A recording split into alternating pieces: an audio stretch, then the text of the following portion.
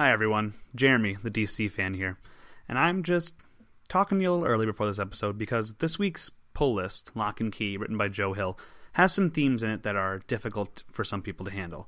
So I wanted to give a little trigger warning here before the pull list and the podcast got started so that you would be fully informed before going into this episode.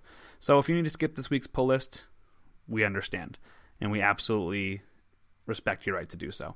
I'll leave the timestamps in the description of this week's episode, but just understand that there are some trigger warnings here for sexual assault, physical assault, and child endangerment. So if these things are upsetting to you, please skip the pull list this week. If not, please enjoy this week's episode and have a fantastic rest of your day.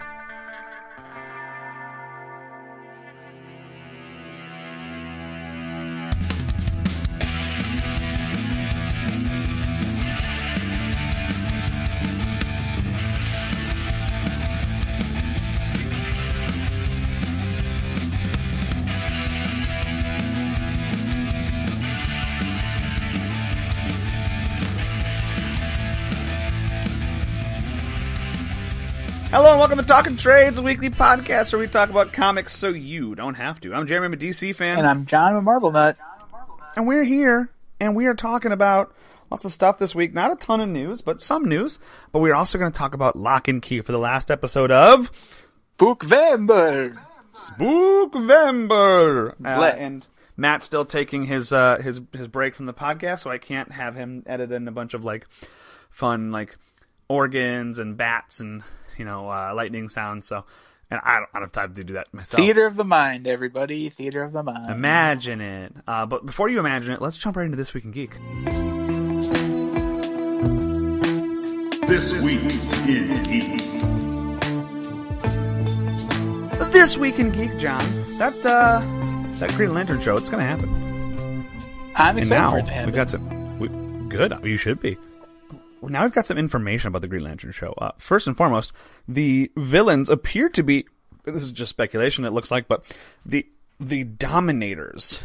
And, John, I've never seen the Dominators before, have you? I have not. Apparently they're from the Arrowverse and a comic event called Invasion, with an exclamation point, that I have not read. Okay. Very cool. It's cool. I don't know them, but I'm excited to watch it. The other information we're getting about the Green Lantern show is that it's going to be TVMA. That is more exciting. That means they can say swears, they can do murders, and they can have the show be the show we want it to be. And I'm very excited about that. I am too. You are as well also? That also, yes, as well also. What I like about that is it also distances them from Marvel. As DC's the bad boy of comics. Not exactly obviously, but they need a different image from Marvel. And this definitely affords them the creative freedom to do storylines that Marvel cannot do. First, they have F Batman, which this isn't your grandma's Teen That's Titans. A no-no word. That's a no-no word. And now we have this. So this is awesome. This also doesn't mean that it's guaranteed to be TVMA, but I hope that this speculation is true because I would like that. It's going to be. I would like it to be kind of a gritty, I don't need you to ham it up and be cartoony about it. I want they're space cops. Do space cop stuff. I'm into it. I'm into it as well. Speaking with more DC television, Wonder Girl is a TV show coming out with a Latina hero, or heroine, I'm sorry. Heroes are men. The character is Yara Flor, and she is the daughter of an Amazonian warrior and a Brazilian river god. Newly created character will be Wonder Woman of DC's upcoming Future State event. Let's go! This is the Future State event coming up, but she's going to get a TV show reported. Oh, and that's the hero who gets the show? Yes. Interesting. Isn't that cool? We could have a new Spider-Gwen in our hands. Ooh. The art for this hero is amazing. I love the use of two different color blues and the gold stars and the Wonder Woman logo. I'm into this. John, how do you feel about this? Ooh, that looks good. The tattoo on her leg, that's also cool. And the red line across her eyes, that's also cool. This is awesome. It might have some cultural significance, the tattoo and the eye paint, but I don't know what that is, but I'm very excited to learn. I just am ignorant and don't know what that is. Yeah, we're both excited to learn about it. I'm excited for it. So this is interesting. They refer to as a Latinx hero. Yes. Or heroine. Have you seen it's not a debate, but there's a movement to change from Latinx to Latine. Have you seen that? I've not seen that. So I had being a straight white man who lives in Illinois, I hadn't heard much about this. I'd seen Latinx before, and the reason that I had heard that this is done is because Latina or Latino is a female or a male. Yeah. Yes. Latinx is how you refer to it as non-binary. It's gender neutral. And there is a push from the Spanish-speaking community to be more inclusive in that way. And so, from what I had seen, Latinx came from scholarly areas, papers, journals, things like that. But doesn't really work in the actual language. So, among people who actually speak the language, they're using E as the ending instead of A or A. And E is gender neutral. It's not male or female. And so it's Latine as opposed to Latina or Latino. And I was like, oh, that's interesting. So trying to be more progressive and more up to date, I just wanted to throw that out there. The headline says Wonder Girl TV series being developed featuring Latinx heroine. It would actually be Latine heroine. Again, maybe this is not the correct, but this is what I've read, and I read a couple articles, making sure that I'm not just talking out of my butt. No, I like it. But it seems like that is the way people want to do. The challenge I see with that specifically is currently we're dealing with a pandemic. Everyone's online reading stuff. I think the first exposure then would be read or written. And I think it'd be difficult to have that not be Latine for people who are unfamiliar. I don't think there's like a push like don't say Latinx. I don't think people are saying don't do Latinx. No, I think it's I'm just all for it. Hey, I just think that the initial thing is going to be like either this is a new thing or just reading it and assuming it's Latine, Latine. And I get that. Sure. But That's I'm true all too. for it. Whatever's more inclusive. I have no Whatever makes people feel like here. I am super for whatever benefits the most people. If you are someone in the Hispanic Spanish-speaking community, please reach out to us and let us know what you think as a person who actually speaks the language works and what we can do to be more inclusive, because we always want to do that. But I just wanted to bring that up. It doesn't matter if necessarily for the story, but I just thought that was something interesting to bring up. But all signs point to this being awesome. I'm super into this character and super into this character design, and I cannot wait to see it. Yeah, I'm excited. We like the new Green Lantern, and I know that Future Fate's going to bring a bunch of new heroes, but I'm definitely all for it. Absolutely. Any day of the week that you can bring in more people into the comics world and make people enjoy reading comics that look like them, I'm super into it. As long as it's not hurting anybody, do anything you want. You could kill Batman off for all I care, as long as it's going to make people feel loved. Yeah. Now, I do hope to bring Batman back. Well, okay, that's a no-no word. Just bring Speaking of Batman, though, Ben Affleck has confirmed that he has shot new Batman scenes for the Snyder Cut. This movie is going to be a new movie, not just a redo. This is a whole new movie. Yeah, well, especially because it's now like 4-ish hours, which is a significant boost in runtime. We have Jared Leto coming back to be Joker. We don't know if it's like... Not coming back. Like, he was never originally in the script. This is brand new. The other thing I read, by the way, is that this movie is going to have only about 4-ish minutes of new content. Everything else will have already been That was debunked. No, that was debunked. Okay, because I'm like... I don't understand. Because that's just not possible. That's not physically possible with the amount of things we've already been shown. That would mean that the trailer is the new Snyder Cut. So no, that's not possible. Well, it's not that it's... What I mean is, what I read was not that 4 new minutes, but like they will have to shoot 4-ish minutes of content. Everything else they already had filmed and was not used in the theatrical cut. Oh, maybe. I'm not sure. I haven't seen anything about that. But I agree. You can't go from like over 2 hours to 4 hours with 4 minutes of footage. Like I understand that math. What I'm trying to think of the last time a 4-hour movie was released that was received really well. Oh, The Irishman was like super really popular. Well. Oh, my bad. The Irishman. How long is Django? Django's not like 4 hours. 2.5. No, it was like 2.5, I think. If you look at Infinity War and Endgame as one movie, which is not the case, but if you do that, people enjoy watching long movies. I don't know anybody who goes 90 minutes or I'm out. I've never met that person. I've met people who say, hey, I like to watch those long movies at home where I can pause it. Fine, that makes sense. But I've never met anybody who goes, I will not watch a 4-hour movie. I've never met that person. And I've never met that comic book fan. That's for darn sure. I'm sure they're out there. I don't know them, though. Yeah, absolutely. That's why I said I've never met them. But like, how often do you hear like in our circle of friends, series-ish, right? Like 4 parts. Yeah. So it's not even exactly a movie. But like, how often do you hear like our circle of friends talk about? Oh, once a year I watch the Lord of the Rings extended trilogy. Like, people enjoy it. Mm-hmm. If it's good, they'll watch it. People binge whole seasons of Netflix. Like, people enjoy this stuff, and so I'm into a 4-hour movie. I'm also into 2 2-hour movies. Whatever you want to do, which was apparently the original plan, was a two movie thing. Yeah, which is good. Just make. I want more, and also better. Yes. Thank you, and this has been my TED Talk. Speaking of better, John, what news do you got? No, that 4 minutes was pretty much the news, but on an anecdotal side, I've been playing Spider-Man Miles Morales, and it is amazing.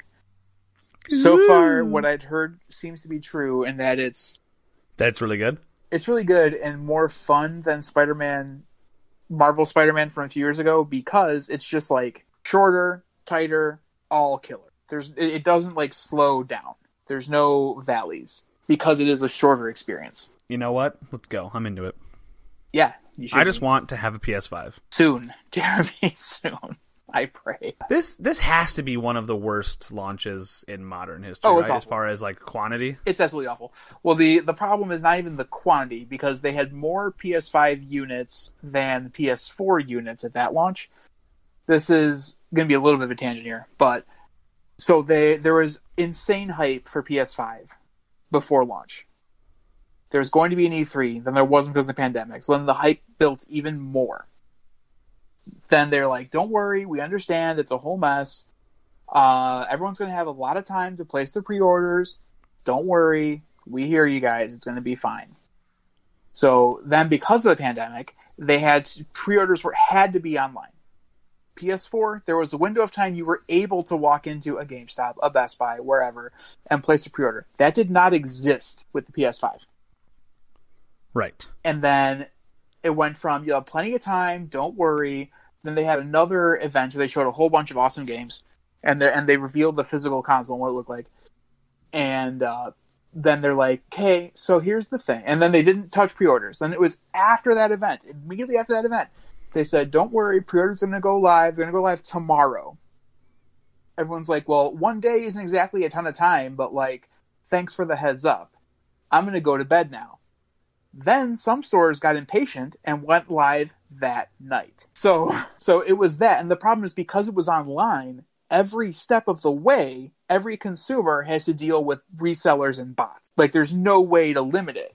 So that's the issue that's going on with the PS5. It's a miserable, miserable rollout. Very similar things with the Xbox Series S and X. The difference with that is it's not exactly significantly easier to get an Xbox over a PlayStation, but Microsoft's communication was very clear, very consistent, and did not contradict itself.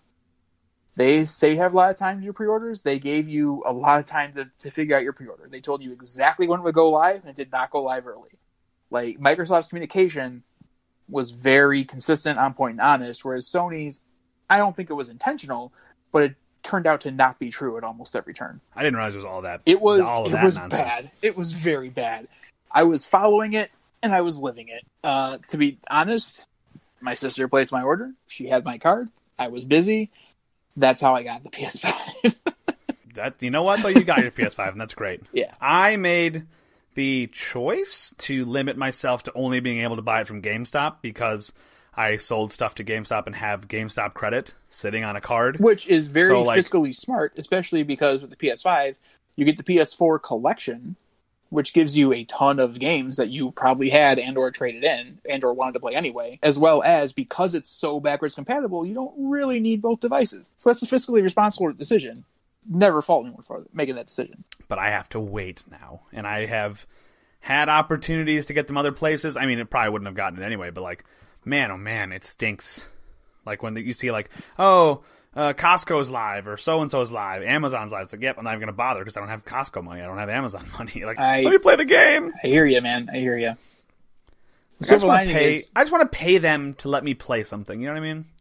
And like Illinois is going into a lockdown again. By the time this episode comes out, we'll be in a lockdown. Like, just let me play video games with this. And again, first world problem. I know. I am absolutely complaining about something that doesn't matter, but I'm gonna complain because I can. Not exactly a lockdown, but like the basic line is if you don't have to, don't. Right. Exactly. What they're saying. It's not an actual order to stay at home. It's just like if you don't have to, don't do it. Mm-hmm. Which is what people should have been doing the whole time, but it's fine. Again, it could be like New Zealand. I don't think we've said this on this podcast. If you just wear your mask, our lives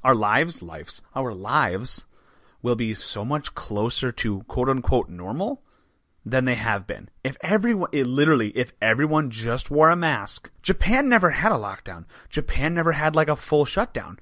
They just kept going. They were a little bit more careful, but they just wear their masks. And you know how many people are dying in Japan? A heck of a lot less. Oh, there's less people in Japan. But their density of population is so much higher than ours, and they're still able to get through this. Granted, there are still people who are sick and dying in Japan. I'm not saying that.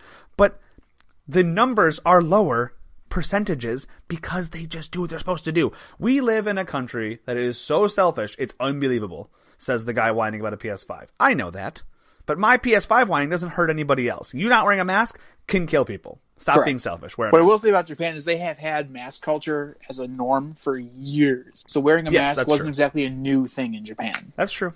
But it's proof to us. They have it right now in this regard. It's correct. It's not that hard. I have worked out in my mask. I agree. I have skated on the ice multiple times in my mask. It's not that hard to breathe. Is it uncomfortable? Yeah. But you know what? Some clothing's uncomfortable. You don't see me going naked to Walmart. Just wear your mask. Well, there was a nurse who was like, if I can administer CPR to a patient with a mask on, you can go to the grocery store with a mask on. It's not that hard. It's not that hard. We're just so frustrated that it's like we're going into Thanksgiving is next week as of the recording of this podcast, and like Happy Thanksgiving. Remember March, February? Yeah, we're doing it again. I don't even have a PlayStation to play.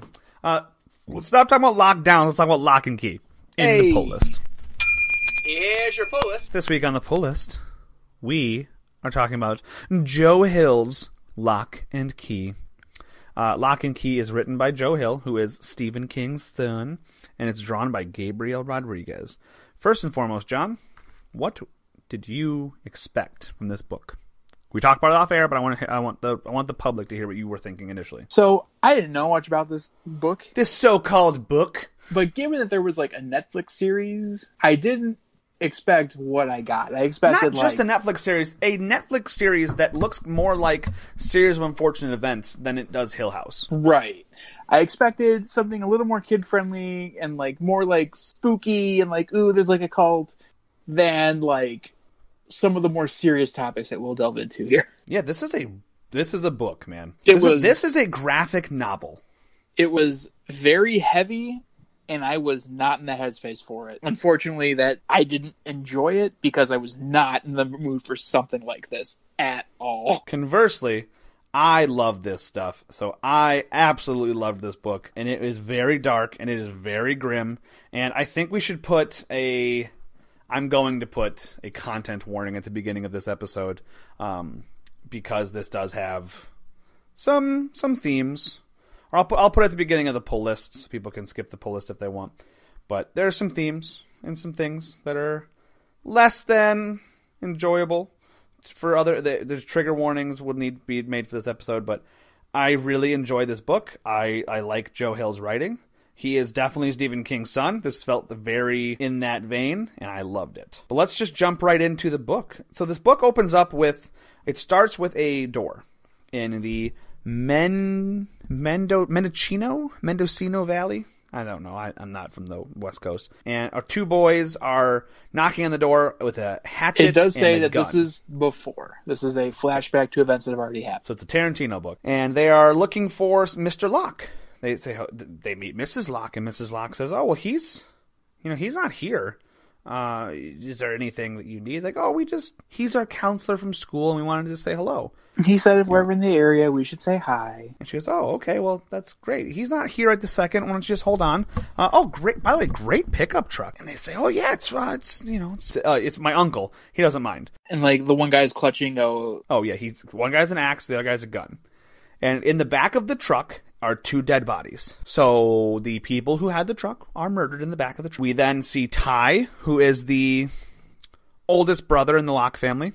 He's hanging out at the edge of the creek with his sister and his younger brother. And the younger brother, makes a comment that, hey, I had a turtle in my hand, but he pooped in my hand and then he left.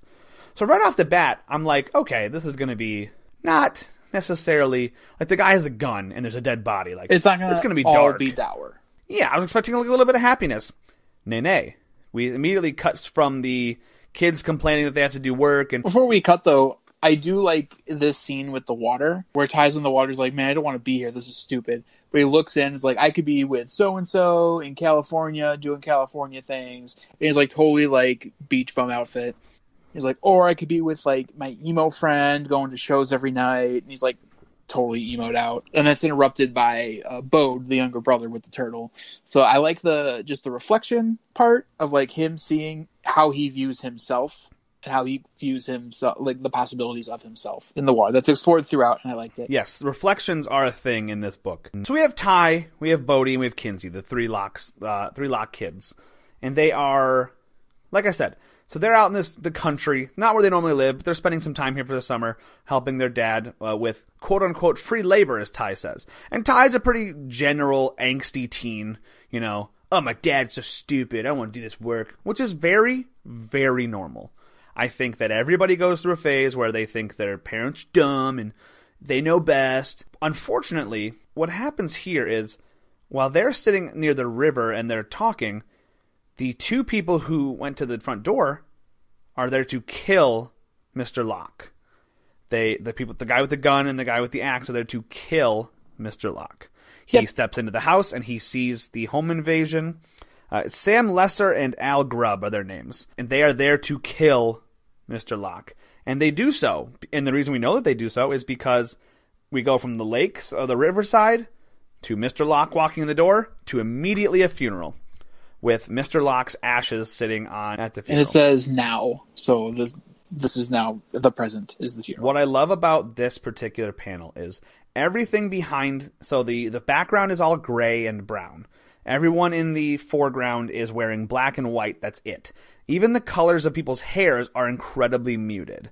The area surrounding the urn is white and black with like marble. Again, muted. But the urn is a bright crimson, like a red, that stands out against everything. Yeah, everything has a muted color palette except it looks very cool. Tyler sits down at his dad's funeral thinking about, what am I going to do? He actually talks to the 2 people that he wished he was with when his dad died. The person who lives on the island and the person who goes to concerts all the time. Neither one of them can cheer him up. His uncle comes and sits next to him, Mr. Locke's brother. Tyler remembers a time when he was much younger and he sees his parents kind of drinking and talking about how they want to go back to Key House and live with Duncan. Duncan is the uncle.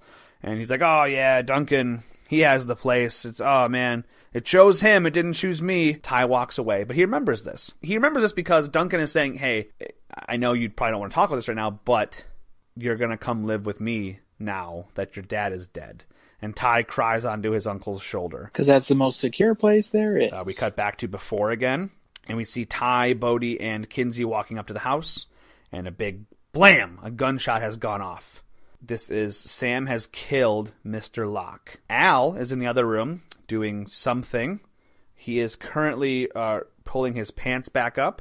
You see blood on the walls, and you see Mrs. Locke's clothing strewn about. Some of its clothing. Some implied rape. Yes, it's implied again later, but this is 100%. Al Grubb sexually assaulted, and raped Mrs. Locke. At the same time that Mr. Locke was being murdered by Sam. Yeah, I just was not ready. Absolutely. Absolutely. The outside, Ty knocks over some paint cans, which alerts the 2 intruders to their presence. Sam goes after Ty. Ty leaves some footprints that go down into the cellar, while Kinsey takes Bodhi on top of the house to hide away from the murderers. We cut back to now. This happens for a little while, but at a certain point, we just are caught up completely. Driving out to Massachusetts. And they're driving out to Massachusetts, and they are going to a place called Lovecraft. Now, the title of the book, Volume 1, is Welcome to Lovecraft. I assumed that was like a general, like, Welcome to Lovecraft, the genre, or Welcome to Lovecraft as an idea. Not Welcome to Lovecraft, Massachusetts, which is not a real place. Yeah, that was also the thing, too, is I expected more, like, creepy, otherworldly, like, unsightly horror, and that's not really what this book is at all. So Lovecraft, just to take a pause here, Lovecraft has really taken on more of cosmic horror, and horror that's not explained. And I think this book does a pretty good job of that, with the Echo Woman, and ghosts leaving your body, and the keys. From what I found, what Lovecraft means is frighteningly monstrous and otherworldly, sometimes with terrifying unnatural anatomy. Yeah, what Lovecraft has become to mean is cosmic unexplainable horror. So the genre of Lovecraftian horror has evolved over time from its initial. The initial Lovecraft stuff is the undescribable terrors, and you go insane, and you become useless to society, and thank goodness, we as a culture have moved past the Lovecraftian ideas of you are useless to society if you go, quote-unquote, insane. And that's good. But they've taken some of the good things from Lovecraftian writing, and they've kept it, and they've altered, and they've evolved, and I'm a big fan of Lovecraftian horror. Both the original and the updated. I will say, Lovecraft, H.P. Lovecraft, was a piece of human garbage who we should not look up to. His creations are their own thing, and the genre that he created... Tell us how you really feel. He literally had a cat that was just named the N-word. His cat was just named that word. He made many villains in his books, brown people, because they're not white. He was a bad guy.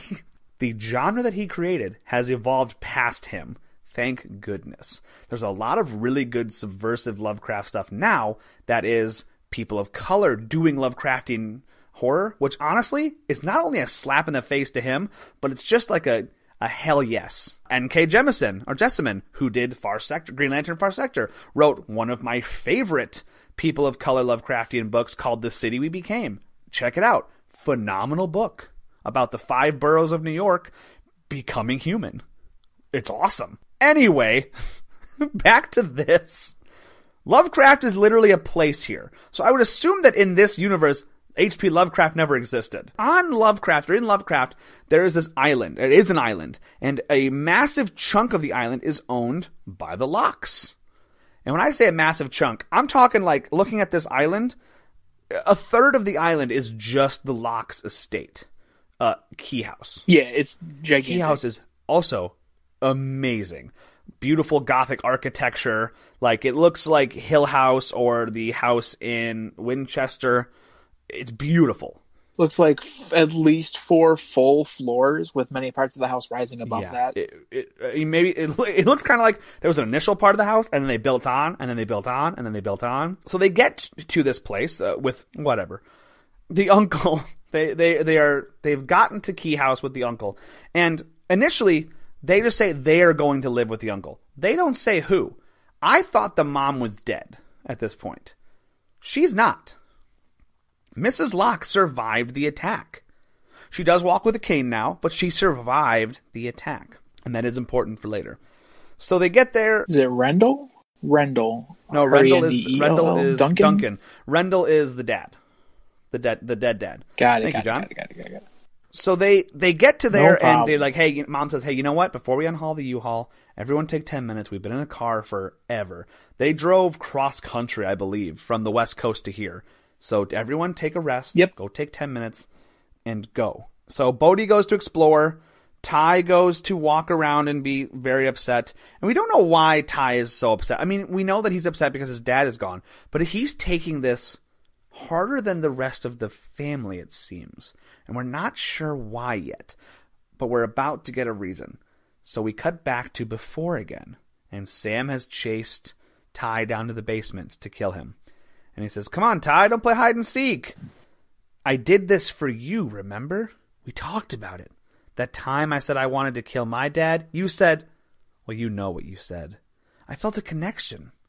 And at that point, Ty bashes Sam's face in with a brick, and he goes back upstairs to try to save his dad. Sees Al there. He does take out the gun, and Al says, that's fine.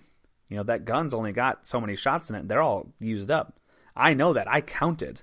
So I'm just going to kill you. But before Al can kill Tyler, Mrs. Locke comes out from the back bedroom with her clothes all torn, especially in the legs and the back where the sexual assault had occurred. And she kills Al with an axe to the back of the head. But it's too late. Mr. Locke has already been killed. That's one of the reasons why Ty feels so sad. He couldn't stop it. But we're going to find out later that Ty has some other guilt resting with him. Yeah, he was looking at himself in the water on this estate.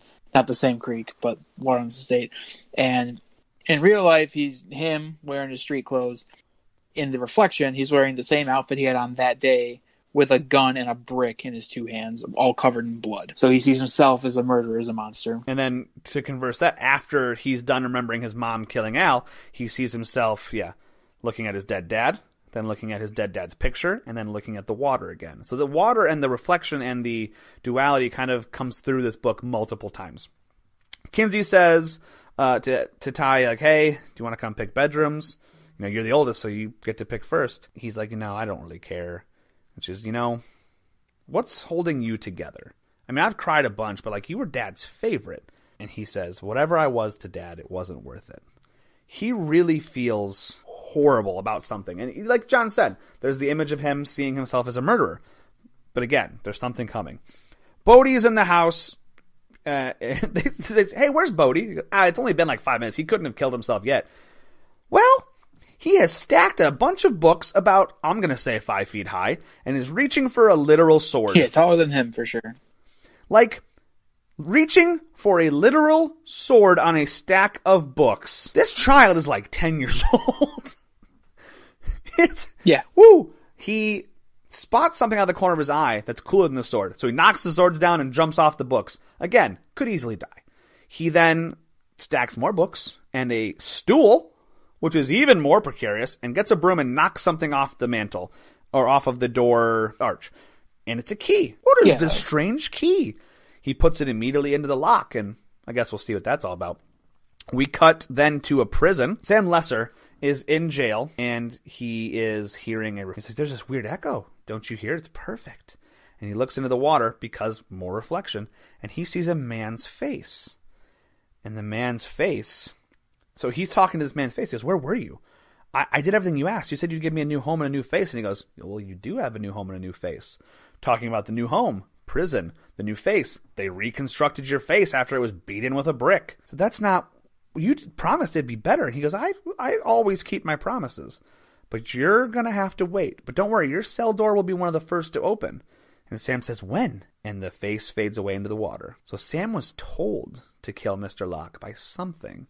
We don't know what that is yet. We cut back to Bodie opening that door, and he steps through the door outside. It's just outside. And as soon as he steps through... And dies. Literally dies. Not a metaphor. The kid is dead. His spirit leaves his body, turns around and goes, that's my body. Sees the body is like splayed out, eyes bugged open, not comfortable. He goes, uh-oh, goes back into the body, and is like, oh, well, that's weird. So, like any child would do on the first day of school, what I did this summer, he writes a comic. I'm going to read you the little comic because it's really messed up. It is very messed up. This is about the point where I'm like, I'm not feeling this book right now at all. Panel 1. Bad guys shot my daddy. And then it shows his dad being killed. Panel 2. So my mom and Uncle Duncan drove us across the USA. I saw 1,000 cows and my older sister bought me an Indian spear, but it broke. Moo. There's a picture of them driving across the country, and there's a cow. Panel 3. Now we live in a big house named Key House. Pretty self-explanatory. Panel 4. I found a secret door, and when you go through, you turn into a ghost. It's fun to be a dead person. Maybe I will see Dad's ghost sometime. Panel 5, we don't know what it says, because it's covered up by a note. Yeah, the note is basically, this is not acceptable. Can I talk with you? Not acceptable. Please? Hey, is he okay? This is sent home to Mom. Mom's like, oh my God, what am I going to do with this boy? Duncan, thank you for everything. I really appreciate you. I know you really haven't had time to grieve, but thank you for letting us come stay with you here. Thank you for everything. He's like, you know what? Honestly, if I hadn't been kept busy, I probably would have broken down at this point. I don't know what to do with the kids either, but it's going to be okay. And they talk about, is this okay for Bodhi to be thinking these things? Because, when we were kids, Rendell and I used to run around this house. This is their childhood home. We used to run around this house, and when we'd cross through a door, we would pretend we were a different creature of some kind. So maybe Bodhi's just playing a game. She goes, yeah, well, maybe, but I don't know. Bodhi, Bodhi. That's a real morose game to be playing. Yeah, she's like, Bodhi, he lives in a complete fantasy world. And Bodhi overhears this because he's a ghost floating above them. He returns back to his body, but not before explaining to us, the audience, what it's like to be a ghost. And when you're a ghost, you can imagine someone or something, and you just go there immediately. So he thinks about his brother, and his brother happens to be in the shower, and he kind of like leans in front of the water, and the water gets very cold because he's a ghost. Then he thinks about his sister, and his sister is imagining, she's having like a PTSD flashback of holding him, hiding the both of them from the murderers when the people were killing their dad. And he tries to tell them this. Hey, I saw you on your bed. I saw you in the shower. And they're like, hey, that's creepy. You're a weirdo. And no one believes that he's actually a ghost, except for Mom. Mom is willing to listen to him, but she goes, hey, can you, not draw comics? You can think whatever you want, buddy, and I love you, but maybe don't draw the comics. And he's like, yeah, okay, I love you. And she leaves him to fish, because he's fishing by himself, because no one wants to hang out with him right now. And he's fishing in the little lake pond thing pool, and it's a pretty amazing gadget. I'll let him explain it. He says, I made the ultimate treasure finder using a fishing rod and advanced science. It's kind of technical. It's a magnet attached to a fishing rod. I do love Bodhi. He's great. Oh yeah, he's the sunshine through this book. And he whistles, and he hears a whistle come back. And he says, hello? And he hears the word hello come back. And he finds it's coming from the well house. And what a well house is back in the day, a well house is where you'd get your water from. It's protected from the environment and stuff like that. This particular well house is decrepit and broken, and no one's supposed to go in there. But Bodhi can kind of slip through the bars in the window, and he goes over to the well.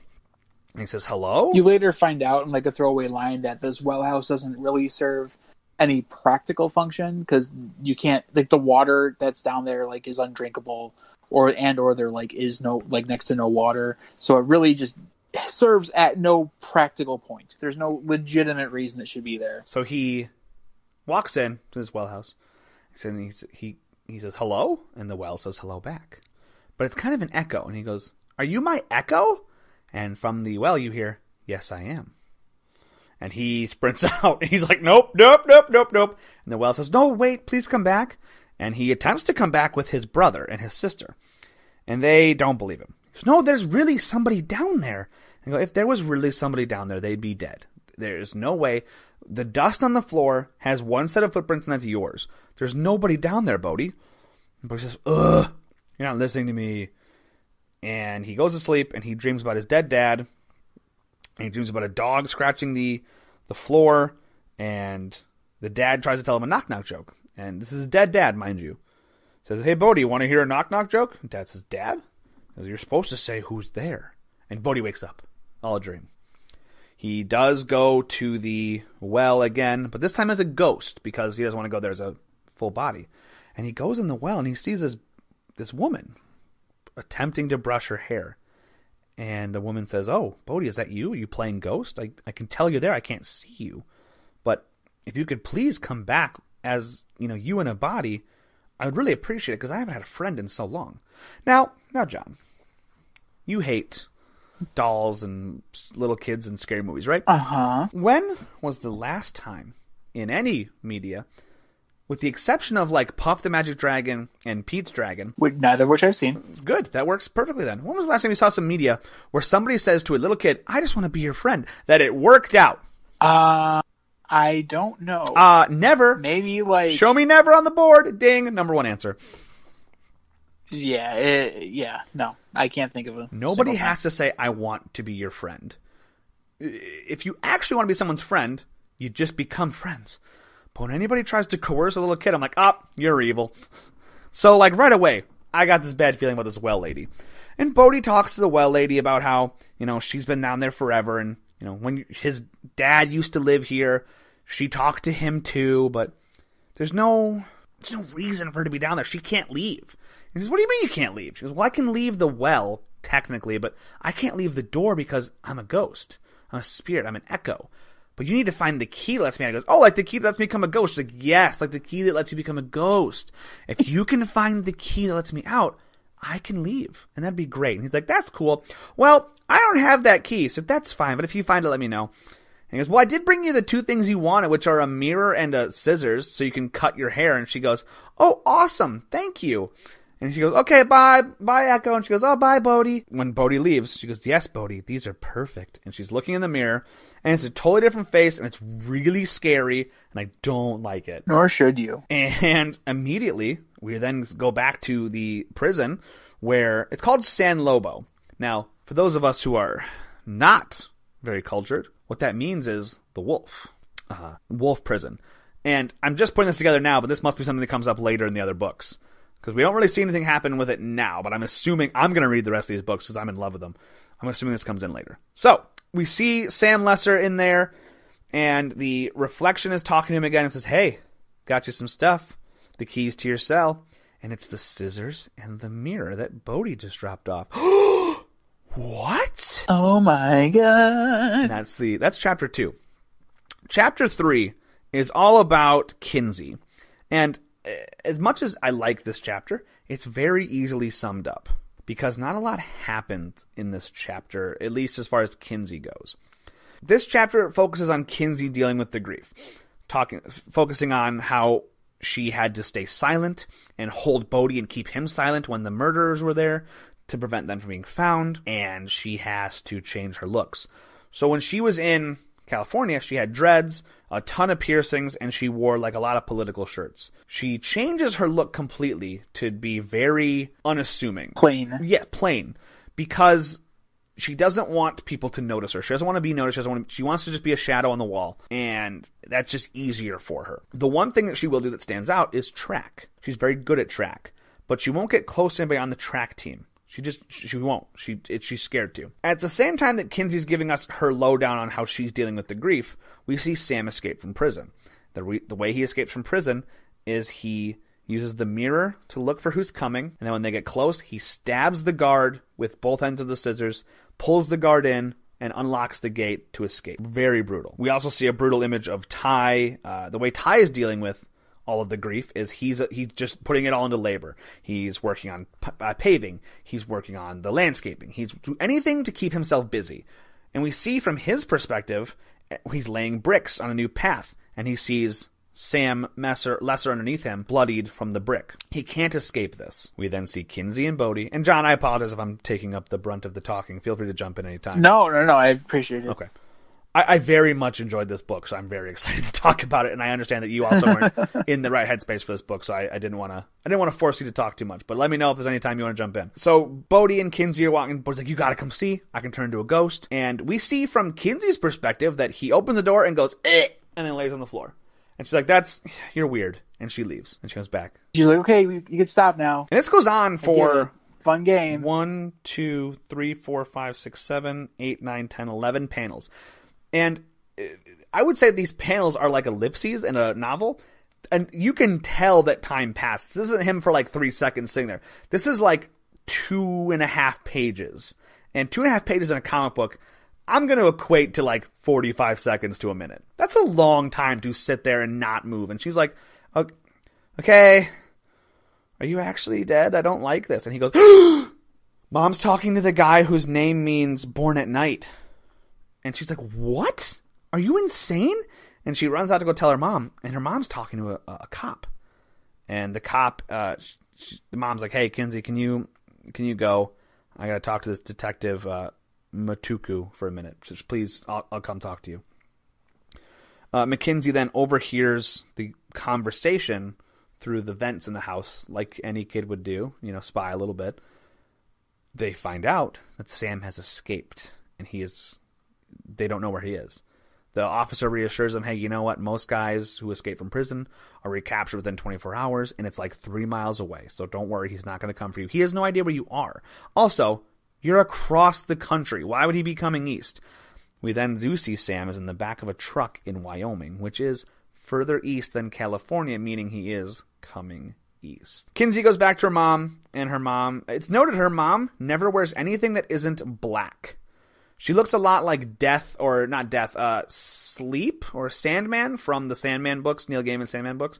But in the initial part before the attack, she's wearing like bright blue and like summery colors, but she only wears black in the time I see her in this book now. Kinsey's like, hey, Mom. And Mom's like, how much did you hear? She's like, I heard all of it. Okay. And they hug and they're scared. And they say, so there's cops here now. So yeah, if you want, the cops will take you. She goes, no, I don't want to be seen. That would make me a target of ridicule and eyes. I don't want that. And she's like, well, don't worry. We're going to be okay. There's no way Sam can come get us. They're talking. And Kinsey ends the conversation with, so you said Matuku, right? That's his name? She goes, yeah, that's kind of like an African sounding name, isn't it? And Mom says, well, yeah, I actually asked him about that. It actually means born at night, which is what Bodhi said. So Kinsey's kind of like, maybe this ghost thing is real. She then goes to school the next day to go talk to her track coach, and everyone's kind of watching her out of the corner of their eyes. If you look hard, if you just glance at the picture, no one's necessarily looking at her. But if you look hard, every single set of eyes that are visible on the book are looking at Kinsey. Because, small town, if there's cops outside your house, the news is going to travel fast. She goes to talk to the cops, and she sees fresh paint, and she smells fresh paint, and she throws up. The dad, when he was murdered, was painting the house. Yeah, they were there to paint. So this is like a very shocking, traumatic memory. And the coach is like, hey, I understand. You're okay. You're going through a lot. Don't let this affect you. And she's like, well, I don't want to be stared at. It is what it is. You're strong. You're going to be okay. And she sees this bracelet on Kinsey's arm, and the bracelet is from her dad. And she goes, yeah, my dad gave it to me, and it's got a key on the bracelet and inscribed in it. And she says, yeah, my dad said it was like a reminder. Believing in yourself is the key to being a complete person. If you've got the key, it can unlock any door and take whatever you need to go. Yada, yada. He was a super cornball, but, he was my dad. Anyway, Coach, thanks. I feel a lot better. And the coach's like, yeah, no, see ya. And the coach immediately goes and pulls her yearbook down. And you see Rendell, Locke, and her. And Rendell is wearing this bracelet. She's like, okay. And you also see, I'm just noticing this now, a particular black-haired, raven-haired gentleman named Lucas Caravaggio. Yeah, he caught my eye. Because that character model just really stands out from the others, in my opinion. And I'm like, all right, whatever. It's also important to notice Lucas is looking directly at Kim Topher, or not Kim Topher. Yeah, Kim Topher, who is the coach, we're led to believe. Now, could you do me a quick favor, John? Could you Google Caravaggio and see if that means anything? Boy, can I. Kinsey then talks more about how she's, scared every time she looks in a mirror, or scared every time she looks in a window and she sees her face. She says, you know what? I'm not going to be scared anymore. And during track practice, a girl was like, hey, do you want to run with me on Saturdays? And Kinsey's like, no, I can't, because that means you might talk to me, and that means I have to talk, and bye. So Kinsey then is saying that I'm sick of being scared every time I look in the mirror. I am going to take control over myself. She cuts her hair up, and she changes her look, and she goes to that girl's house and is like, hey, I'm sorry about it earlier. Do you want to run? Basically extending an olive branch. Hey, I would like to have another human being in my life. So Caravaggio is the surname of Michelangelo of both Ninja Turtle and Renaissance painter fame. Interesting. I wonder if that'll come into play later. Because his name is Michael Caravaggio, isn't it? No, it's Lucas. It's Lucas. Lucas? Luke, biblical name. Probably some meaning there. I don't know. We then open up on chapter 4, which is opens up with Bodhi seeing his dead dad rise in the body bag and says, Bodhi, knock, knock. Bodhi says, who's there? And the dad says, who? And we see the horrible bullet wound in the dad's eye. And Bodhi wakes up, who? And he's freaked out. We then see a horrible scene of Sam being driven across the country in a truck, a different truck than he was in before, so he's obviously switched rides, and the trucker is sexually assaulting Sam because in exchange for the ride, Sam needs to give him sexual favors. He's like, oh man, that's horrible. He lives by the book, so to speak. If you've seen not Dogma, Jane Silent Bob Strike Back. Thank you, John. No problem. This is where we get Sam's backstory, and we see that Sam had a alcoholic, drug-addicted mother, an abusive father, and Sam was just abused everywhere. Sam also appears to just be very, very intelligent. He scored 1600 on his SATs, I believe. It's 600 on his SATs. 600s. I don't know what that means because I never. We had the ACT. Yeah, same here. He scored well. He did score well. That is important.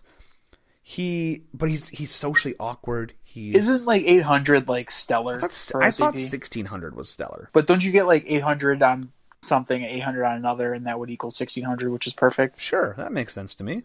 So 1200 is probably very good. Yes. Awesome. I'm very happy we figured this out.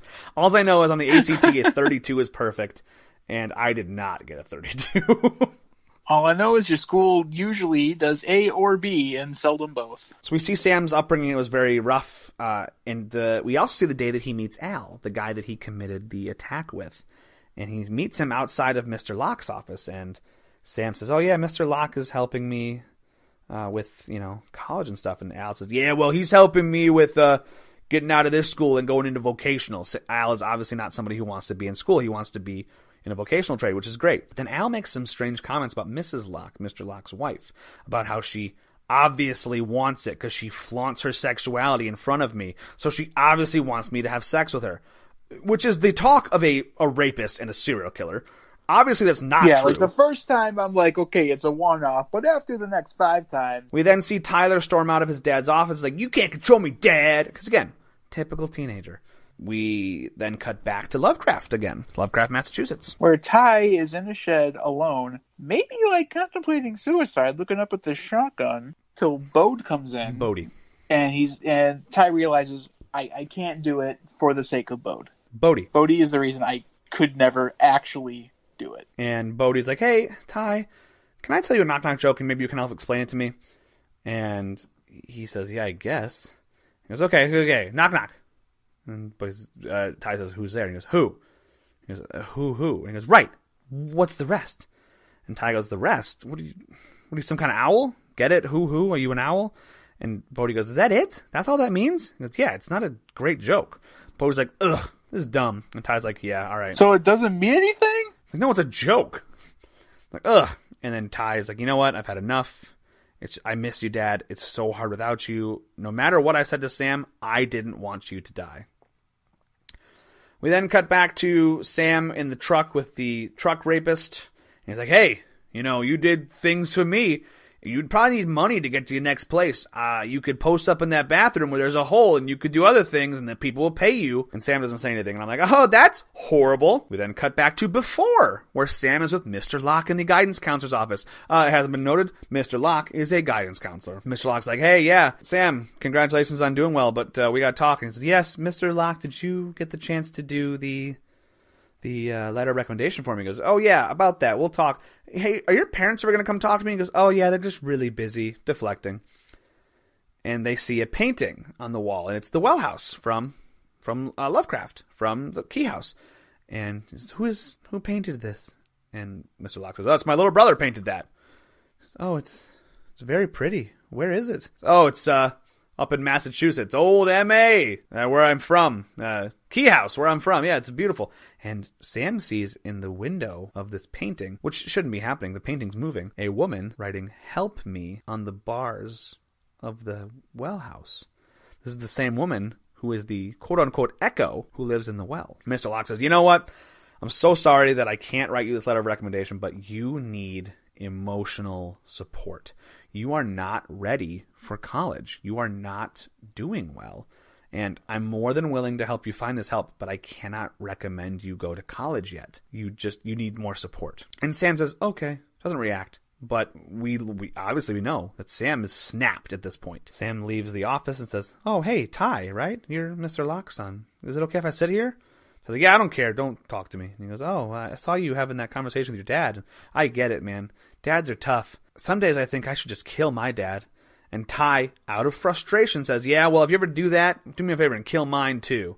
And Sam goes, "Okay. You waiting for a ride?" Ty says, "Yeah, I'm waiting for my dad to pick me up." Sam's like, "Don't threaten me a good time." What? And we cut back to now, and Sam has killed the truck driver, taken all that truck driver's money, and gets on a bus. And he's going to take that bus all the way to Massachusetts. Cutting back to Lovecraft again. Kinsey is working with her uncle to put away wine in the wine cellar because they have a literal wine cellar. It's beautiful. And Bodhi's like, "Hey, guys, I have a joke. I need help." And then he tells a joke. Knock, knock, who's there? Who? What do you know? The uncle says, "Well, there's two versions of that joke, right?" And Bodhi says, "What? No, I didn't know that." He goes, "What's the other part of the joke is, what are you, an echo?" And Bodhi goes, "An echo? And we cut back again to Sam on the bus, and he says, "Oh, there's a woman on this bus who's been eyeing me. And, well, I can see the future after all. I'm very good at predicting the future. I have to kill them all. Just like I did with him." And we cut back to Sam killing Mr. Locke, and he says, "Give me the keys. Give me those keys. The anywhere key and the key to the black door." And Mr. Locke's like, "I don't know what you're talking about." He goes, "Oh, yes, you grown-ups don't believe that's what they were told. Or that's what you were told. But you need to give me those keys. I'm not going to give you those keys. I'm going to get up, and if you need to, you need to kill me." And Sam obviously did. Just like he killed everyone on the bus because they were looking at him and they knew they were going to rat him out. So he gets to Massachusetts with the bus. He burns the whole bus, and he hops on a boat, and he steals that boat and tells the driver of that boat, "Get me over to that island where Lovecraft is now." Cut back to Bodhi, cut over to Bodhi, hanging out at the Echo. And he goes, "You know what? You're not an Echo. I don't like you. I'm not coming back here ever again. You're a bad guy." Yeah, like you said, you're my Echo, but like, I think you existed before then, so you're not like my Echo. Like this whole thing's just not right. So I wasn't even going to talk to you tonight, but it is what it is. Like, I'm done with you forever. I'm never coming back. And this next part legitimately gave me chills, and I'm actually having trouble looking at it now. So someone from up the hill, Kinsey says, "Bodhi, you have 10 minutes and you have to come inside." And Bodhi's like looking off to Kinsey up on the hill. And we are looking over Bodhi's shoulder at the well, and the woman is out of the well coming towards Bodhi. And I'm not making this up. It bothers me to look at that image. It scares me to look at that image. Well, it's very creepy. The face is entirely wrapped in shadow. The creature is very bony and gaunt. Like, it's really creepy. Sam has killed the boat guy, the captain, and has stolen the boat, and is going to get to Lovecraft Island. Ty is watching TV, and the news is just, as the news is, horrible. There's nothing good on the news. Yeah, it's horrible story after horrible story after horrible story. And he's changing the channels. It's not like he's on one channel, or he's watching one channel. He's waiting for sports to come on. But it's over and over and over. And he's also burning his hand with a lighter just to feel something. And Mom's like, "Hey, what are you up to?" He's like, "Just waiting for sports to come on."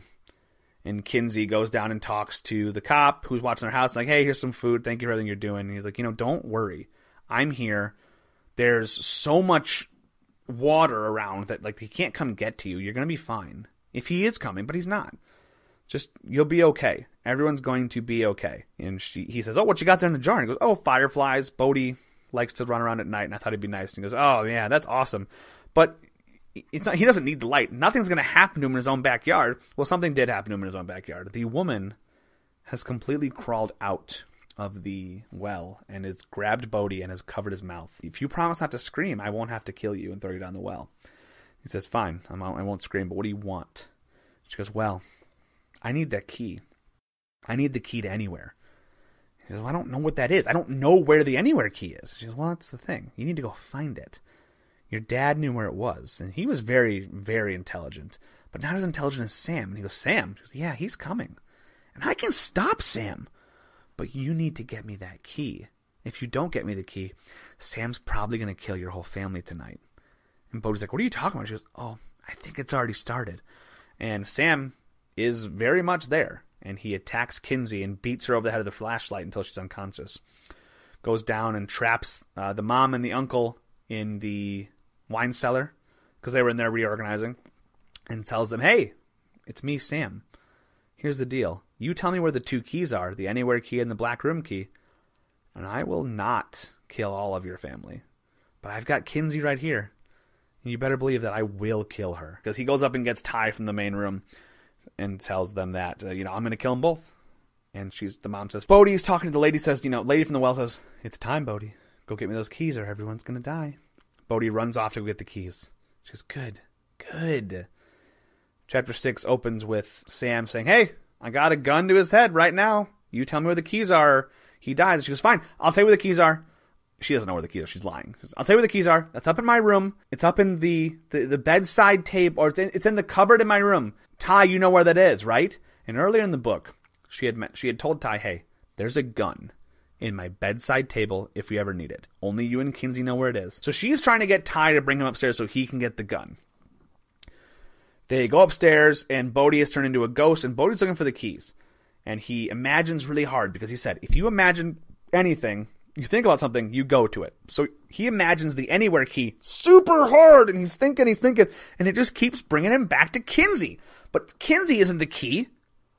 But maybe Kinsey has the key. The bracelet, he realizes. Oh. The bracelet is the key. The key inside the bracelet is actually the Anywhere key. So he turns back to his body, and he accidentally leaves the Black Room key in the door. He leaves it there. That's the door that he uses to turn into a ghost. And he runs off, and he sneaks down to get the bracelet off of Kinsey. And Mom's like, hey, Bodhi, is that you? He's like, yeah, I'm going to get help. He runs back, and Sam and Ty are upstairs. Ty tries to get the gun. Sam sees this and says, oh, Ty, you idiot. The gun that I have isn't even loaded. But this gun that your mom had, that you just showed me where it is now because I saw you, that gun is loaded. So now I actually will shoot you. Ty runs away. Sam does catch up to him, unfortunately. But Ty was running to a certain black door. The black door that is left open because Bodhi left the key inside of it. Sam knocks Ty through it, kind of, which causes Ty's soul to leave his body. And his body now looks dead. And Sam thinks, I've killed Ty. But Ty is floating around seeing this happen. Bodhi runs back to the woman, says, here's the key. Here is the key. The Anywhere key. It's yours. And she goes, thank you. And this whole time she said, I keep my promises. I'll stop Sam. But then she takes the key. She puts it in like a closet in the well house, and she leaves. And Bodhi's like, wait, you said... And she's gone. She then pulls a different key out of a bag around her neck. And this key is, it's got the face of a man and a woman, and it's got the symbols for man and woman intertwined on it. She uses this. She opens up a key in Kinsey's room and goes through this door. Earlier in the book, on a throwaway line, she's describing all the different keys. Like, one can take you anywhere, one can make you dead, one can change your gender, change your sex. Like, it's a whole thing. So she uses this key, and she goes through this door, and she becomes a man. And this man looks just like Lucas Caravaggio. That's strange. He changes into some new clothes, and we see that Ty is floating around going, wait, am I dead? I am dead. And he thinks about his mom and how sad she's going to be. His body or his spirit floats down to the basement and sees the mom. When he's down there as a ghost, he sees Sam going, I killed Ty, and I'm going to kill Kinsey. You lied about the keys. So here we go. And he's like, oh my God, I'm a ghost. But then he remembers Bodhi was talking about this, and he talked about how you can go back into your body. So he does this, and he goes back through the door and goes back into his body. And this is as Sam is about to kill Kinsey. And he attacks Sam. And they fight, and they fight, and they fight. And Sam drops his gun, and Kinsey picks up and shoots Sam until he runs. So he runs away. He's been shot in the neck. He's dying. Sam is going to die. And he sees Lucas, the man from the well, who was the woman from the well. And Lucas says, oh, hey, you did so good, Sam. You did so good, and I did promise you that things would be better. You're going to be so much more powerful. And he throws Sam's body through the black door. so that his spirit leaves. So Sam's spirit leaves his body. Lucas then closes the door, locks it so that he can't go back into his body. So Sam is just dead, and he's got his spirit floating around. And then Lucas uses the anywhere key, opens the door, and leaves. And he's gone. Where did Lucas go? Well, I'll tell you where Lucas went. Lucas went right to the coach's house. The coach who was being looked at by Lucas in a book. And Lucas says, "Hello, it's me, Ellie. I'm so happy to see you again. Do you mind if I come in? I mean, I did kill your mother for you, so really it's the least that you can do." Which is like, what? That's a huge plot point to just drop that I'm sure will be picked up in one of the other 7 books. Oh, I'm sure you get the whole play-by-play. I can't wait to read it. I'm going to buy it. It's all on Kindle for like $60. I'm going to buy it all. The cops come and they're like, "Hey, this is what we understand. Sam came in. Sam was shot. He crawled his way out through this door outside. We don't understand why. That's very strange, but everyone seems to be okay." And Tyler and his mom kind of reconcile. Tyler seems to have like a new lease on life as far as now at least. But we see just out of like a half panel, we see Sam's ghost. So Sam's ghost is going to be there forever because the door can open and close, but the magic is no longer without active. The key. Yeah. 2 weeks later in Lovecraft, we see that Kinsey has put some dye in her hair. She's healing up. She's like, "Bodhi, you don't turn into a ghost anymore." He's like, "Yeah, I don't know what happened to the key." And he's fishing again. And we see that reflection in the water. And we see Ty walk up, and he says, "Oh, hey, how's the fishing?" Like, it's not for catching fish, it's for... And his reflection, though, is actually him now. Which is important. So he has mentally... He is healing. At least he is healing. Gotten over, healed to a degree at this point, which is nice. Things are improving for poor Ty. And Ty's like, "Hey, this is Zach. He's new at school, just like all of us." And Zach's like, "Oh, yeah, I missed orientation week." And Zach is Lucas. It's the bad guy. "How do you do, fellow kids?" Right? And he's like, "Oh, yeah, hey, so you're Kinsey, right? I'm staying with your coach. She says you're incredibly tough. That's cool." And he goes, "Oh, Bodhi, your brother tells me a lot about you." And Bodhi's like, "I don't like you." Bodhi's like super uncomfortable because he knows who this is. Even if he doesn't know it, he knows it deep down. And the 3 older kids are like, "Hey, so we're going to go to the beach. You guys want to walk?" And I was like, yeah, sounds good. "Bodhi, you coming?" He's like, "Yeah, just a minute." And Bodhi has pulled something up with his super amazing finder technology. And it's another key. And this key has a face on it, a head on it. And it's like a dissected brain or a... What's that called when you cut it down the middle and you can see the inside? Bisect. Or, no, yeah, I know what you mean. A cross section. Yes. And it's got all like it's got the brain, it's got a bunch of different compartments and stuff like that. Very strange. What do you think this key does? So this one is the one that I think is in the trailer for the Netflix show. I think this like unlocks parts of your brain. Oh, okay. That's my guess. I have no basis on that. The only thing I don't know about, there's like an infinity loop on the stem of the key, and I don't know that like fits in super well with that. Yeah, unless it gives. Yeah, that's true. Unless it's like a key of like infinite potential. Like I don't know what it does. I don't know either. But the last panel of this book is to be continued in Lock and Key head games, and we see a bunch of keys, and we don't know what any of these keys do. But some of them are one of which just is like a Riddler key with a question mark, and you're like, oh, okay, so no one knows what that does. Right? Who's to say? There's a bunch of really cool looking keys. But I like that this sets up like a really cool universe to come, and I'm very excited. But that's the book. John, what a weird book. Yeah. What a weird book. I loved it. I absolutely understand you just weren't in the headspace you said. You have to be in the right headspace for this. This is horror. This is a horror book. And I was ready for this. It is Spookvember, but I loved it a lot. Do you think that if you were in a different headspace, you may have enjoyed the book more? Or do you think this is not your scene? I don't know how to really answer that question. I don't know. I think if I had some idea of what this book was, that might have also helped. But and some of like the themes, like I had no clue what this was, and I'm like, oh, it got like a Netflix series. Like it can't be that bad. That bad isn't like that gruesome or like whatever. Because there's like kids in the trailer. Like it can't be that bad. It's that bad. It is that bad. I don't mean that the quality was bad. I mean that like brutal. The themes were that heavy and that many of them. Yes, I agree with you, and I understand your hesitation. Horror is not your thing as well. Correct, it's not. So I don't think we'll be reading Volume 2 on this podcast. I would be more than willing to do a Volume 2 with just me, because I really like this book. Maybe I'll just do it on YouTube or something, but, whatever. Not every book has to be a John and Jeremy book, but this was a Jeremy book for sure. I very much enjoyed it. Ahem. But we'll talk about what we're going to read next week, which is going to be lighter, or at the very least, less child murdery, in the outro.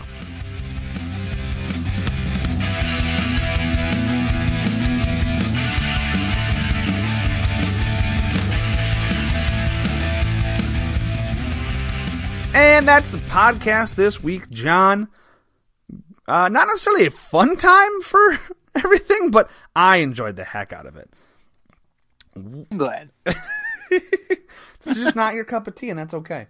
Not everything has to be everybody's cup of tea. That's how I felt with... I'd never say it's a bad book. I just was not in the right space. That's how I feel about the first Superior Spider-Man book. Or Superior Octopus?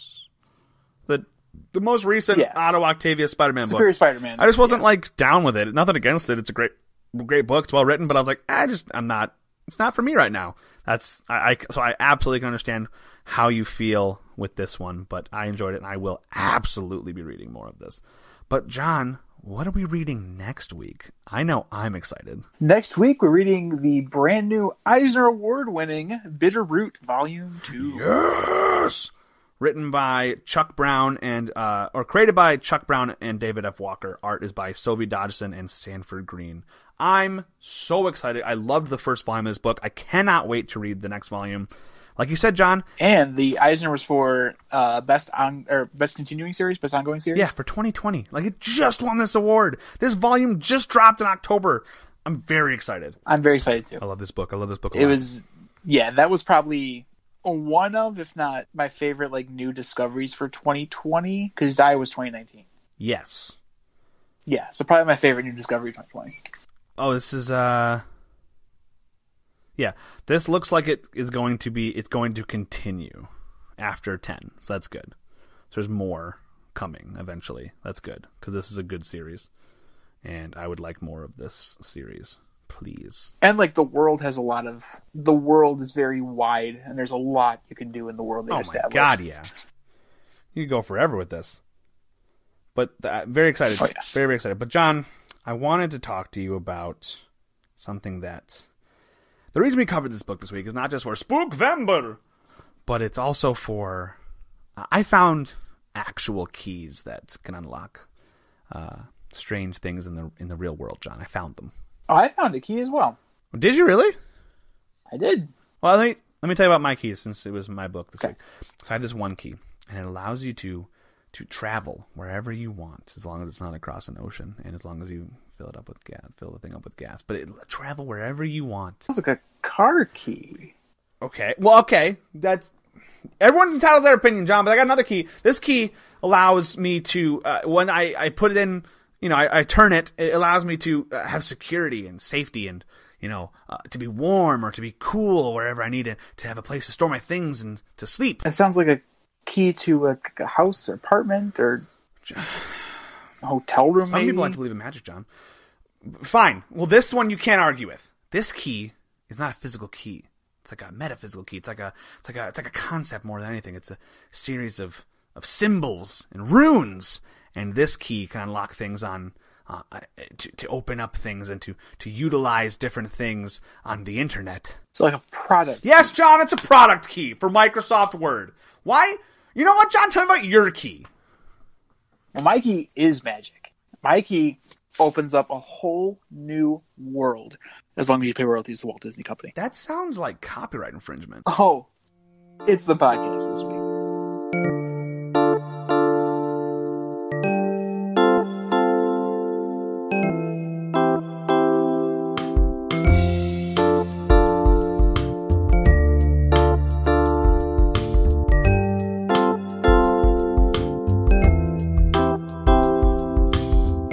You can follow us on Twitter at Talkin' Trades. Follow Jeremy on Twitter at LizardKing27. You can find John on Twitter at Maesterlaka, Maesterlaka. And for this and other projects from Matt, please check out Facebook at Matt Spina Music. And remember, we're not experts, we're fans.